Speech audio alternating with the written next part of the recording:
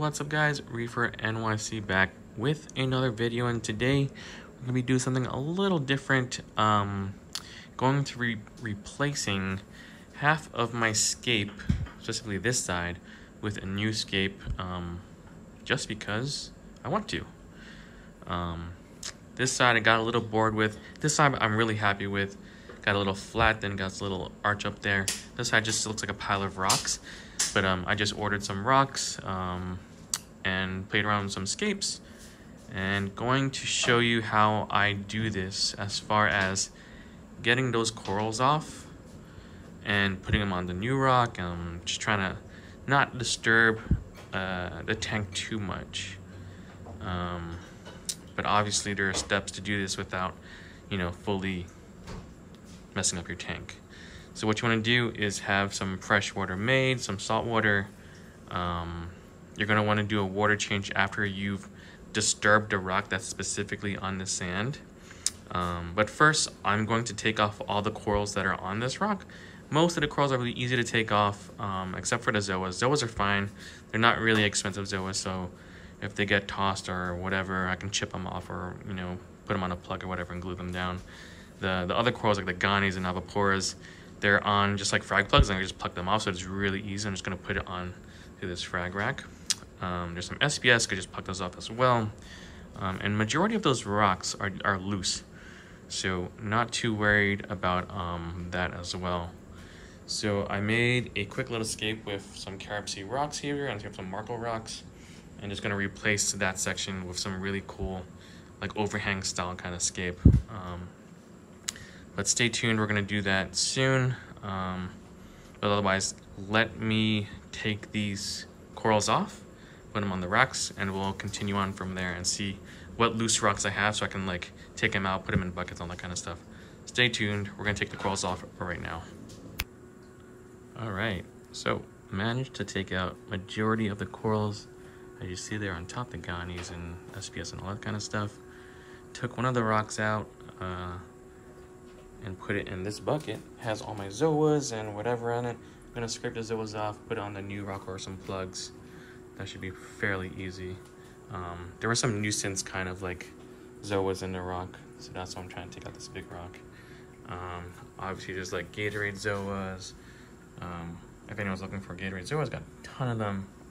Zinnias, I'm gonna scrape those off. But yeah, pretty simple. I think there's just 2 more rocks there. And we should be good. What I'm gonna do is take those rocks out. Actually, I'm gonna turn off the tank so the return pump doesn't run dry.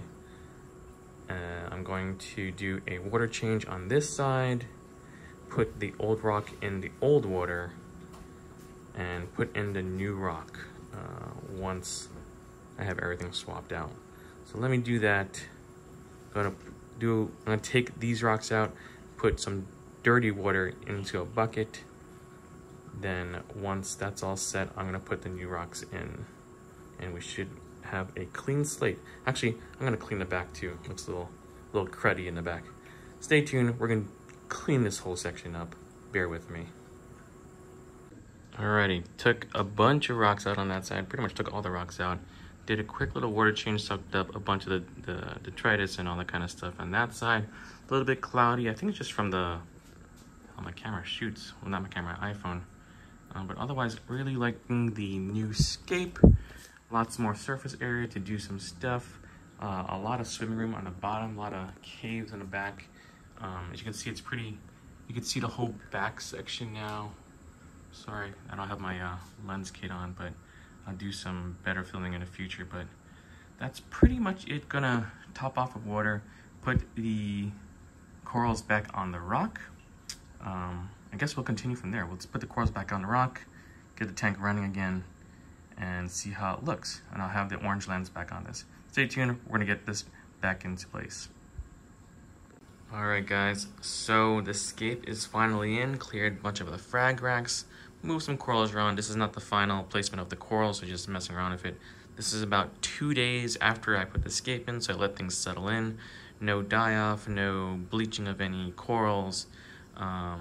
Everything's looking really good. Ordered a cleanup crew of like snails just to replenish this tank, but also my other tank as well, and also combat any diatoms that may pop up when adding new rocks into the scape.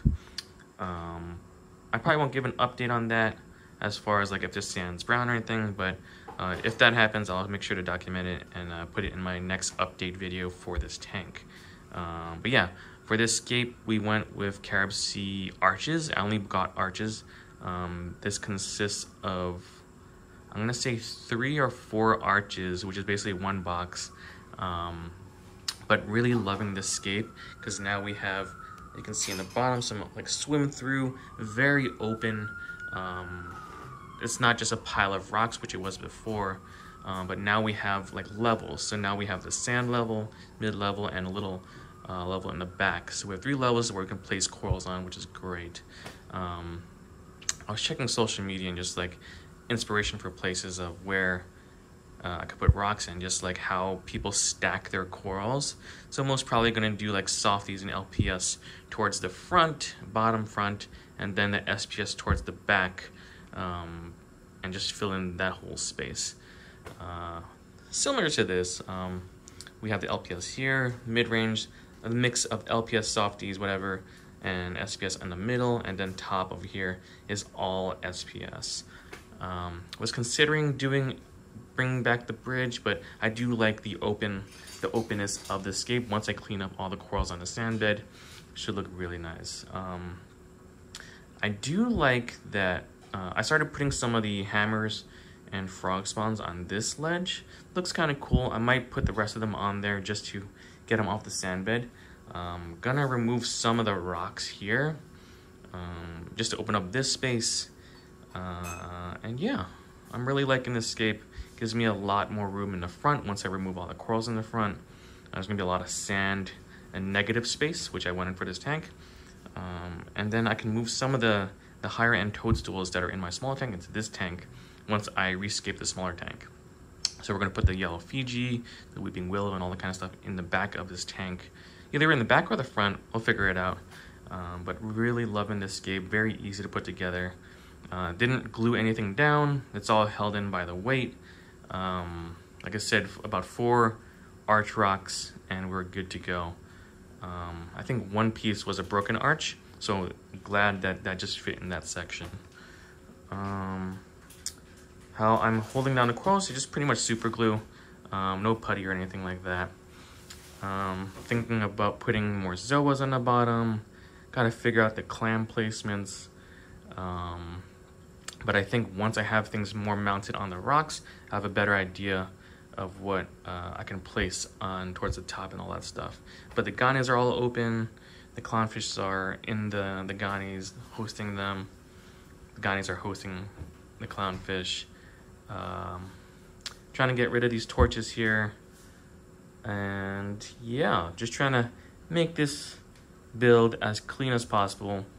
So this is like day 1 of this section.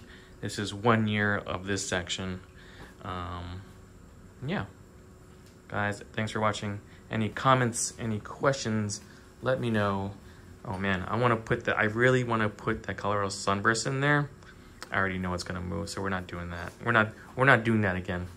But yeah, we're gonna clear up all this section and make it really clean. Yeah, thanks for watching. All love the support.